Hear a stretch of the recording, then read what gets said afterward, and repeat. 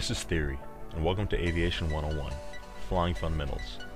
This is the first video in a series where we'll look at how to fly jets in Battlefield 3, and eventually, how to become a dangerous threat in one so you can rule the skies. We'll start off with the basics in these first couple of videos, and then we'll move on to some skills and tactics that'll get you started off on the right foot. Then we'll finish off the series with some advanced dogfighting techniques. A quick outline of what we'll go over in this video is basic aircraft handling and how to stay alive. So let's get started with the basics. Basic aircraft handling. In the aircraft, there are three axes of movement: pitch, roll, and yaw. Understanding the basics of these movements is the first thing any fighter pilot hopeful needs to learn. You're going to want to get familiar with controls so that you can turn, jink, or dive your way out of any situation. So let's start with a simple turn. All you have to do is roll the plane 90 degrees and pull up to begin turning. What you don't want to do is turn by pitching down. Aircraft weren't designed to efficiently do this. You'll turn much slower, you'll be uncoordinated, and you just make yourself an easier target to shoot down. So don't start off your flight training by doing wrong things. The other things I see new guys doing is trying to turn with yaw only. When you use yaw only, you turn super slow. It should be used for fine-tune adjustments and in tandem with pitch and roll as necessary. Believe me, just make a normal turn, then use yaw to fine-tune your aim.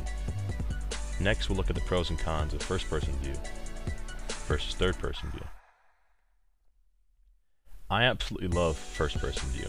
It gives you the feeling of really being strapped into the cockpit. You have the HUD up in front of you telling you everything that you need to know. You can see where you're flying, and you can look around using free look. However, I think DICE did a real disservice by not allowing you to look around while you're maneuvering. Because of this, you can't really build a 360-degree SA bubble any real pilot would have, SA being situational awareness. Third-person view, on the other hand, gives you the big picture view of the battlefield to help you build that SA that first-person view lacks. And it's extremely useful in dogfights. But on the other side, some things can't be done well in third-person view, such as firing your guns, rockets, or missiles. Unless you're proficient with the aircraft, it's pretty hard to manage your speed, which is extremely important in dogfights. Third-person view offers a unique advantage for those who know how to use it, but I wouldn't suggest it for new pilots. Just learn the basics, get used to the jet, and become proficient with all the unlocks and perks. Work your way up to third-person view, because you need to look outside the jet if you want to max perform it in both air-to-air and air-to-ground situations. It takes time to get used to the jets, so find an empty server and just fly around until you get comfortable with it. That's what I did. Next, we'll talk about how to stay alive. One of the biggest challenges to new flyers is simply staying alive long enough to learn something. Here are a few ways that could lengthen your flight time. Stay near your base. On most maps, friendly AA will be able to help you out if any enemies stray into your territory. On bigger maps, you'll most likely have two friendly AAs to help you out, mobile and stationary. Sometimes that's all the deterrent that you're going to need to keep enemies away from you. You're also going to want to stay away from their base, because the same applies for them, and new pilots make easy targets. Next up is work your way into position. Disables are going to be your best bet at this stage in the game.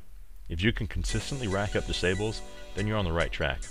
And when you're maneuvering into position, don't give yourself away by firing your guns too early. Wait for that good shot. Kills aren't that important right now. Just work on the fundamentals and getting comfortable with the jet. Focus on getting those disables, and if you happen to be in position for the destroy or the kill, that's even better. Keep your head up, earn those unlocks and perks, and in no time, you'll be an ace. That's it for this session. Next time we'll look at the HUD symbology and break down the sounds you'll hear in the jet. I'll see you guys next time. Aim high, Theory out.